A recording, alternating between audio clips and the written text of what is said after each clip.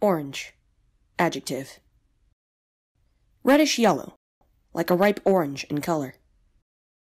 I think back in elementary school, I was taught that the definition of a word cannot contain the word itself, but I guess in this sense, the dictionary means the citrus, not the color.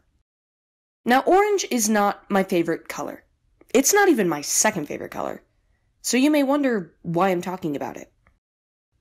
Well, last summer I took a trip to Los Angeles to attend a convention. While I was there, one of the vendors caught my eye. It was a bright orange truck, stationed in the main outdoor pavilion. The vendors were giving away free stuff to anyone who promised not to smoke cigarettes. So I pledged. And I was gifted a pair of glasses. I like to call them my 70s glasses, because the tint of the lenses makes the whole world look like a photo from the 1970s. Also, orange was a pretty popular color for design back then.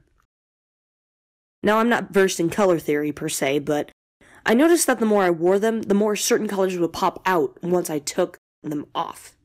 Blues, pinks, whites, and of course, orange. I never thought about it before, but orange has always sort of been familiar to me.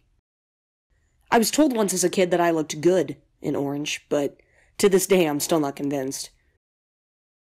My name has the same inflection as orange. Lauren. Orange. Lauren. Orange. In fact, I can recall once or twice as a kid turning my head at the sound of the word. Orange is the color of my favorite time of year. My favorite YouTube channel, my favorite childhood candy bar, and two of my favorite animals. In a way, orange has sort of always had my back, and so I decided to take the time to appreciate it a little bit more. Over the last several months, I took it upon myself to look for orange anywhere I could find it, and when I did, I took a picture. And I took hundreds of pictures of orange things. Orange clothes, orange posters, orange knickknacks, orange furniture, orange trees. Anything I could find. And why? Well, I'm not entirely sure. But I've enjoyed the process regardless.